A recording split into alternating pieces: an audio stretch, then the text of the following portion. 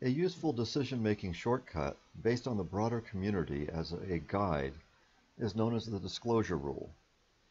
This practical shortcut is widely used by managers and executives. The disclosure rule asks, how would you feel if your behavior appeared on blank?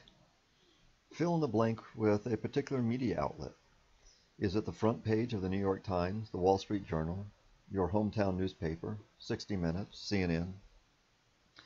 The assumption behind the disclosure rule is that community standards do exist for most situations, and at a gut level, most of us know what those are. If our gut tells us that it would not look good to have your behavior appear on one of these media outlets, you simply shouldn't be doing it.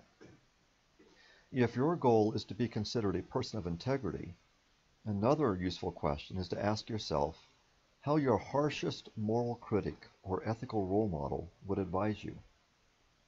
Who serves in that role for you? Is it someone in your family, or a respected teacher, coach, or spiritual advisor?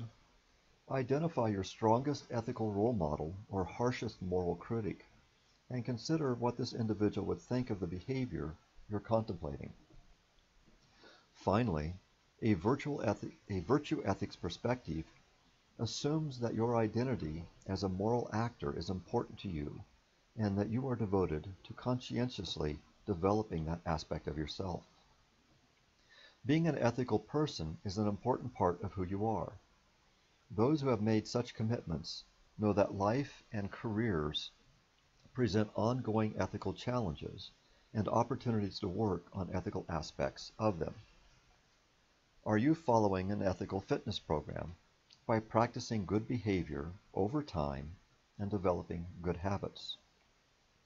Just as an exercise program challenges your muscles, balance, and coordination, an ethical fitness program challenges your ethical thinking and leads to improvement. Such ethical fitness programs can help you develop your comfort with speaking up on behalf of your values. It also reinforces your view of yourself as a person of integrity and contributes to improving your ethical fitness over time. We have looked at utilitarian, deontological, and virtue ethics approaches. These are just a few of the philosophical approaches that may be applied in ethical dilemmas.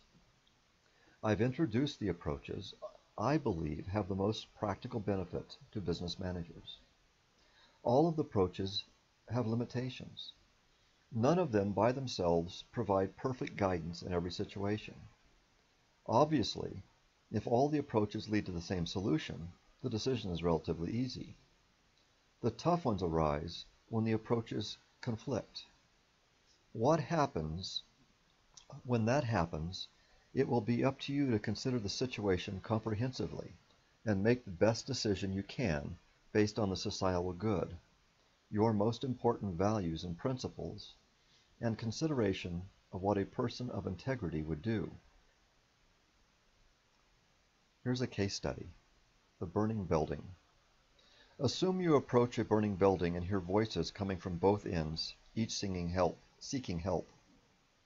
Assume the fire is burning so rapidly you only have time to go to one end or the other of the building. Initially, you hear multiple voices at one time at one end of the building and one voice at the other end. Which way do you go? Why?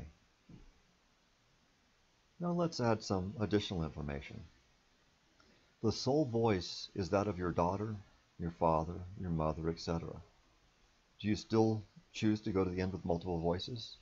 If not, why not? What has changed?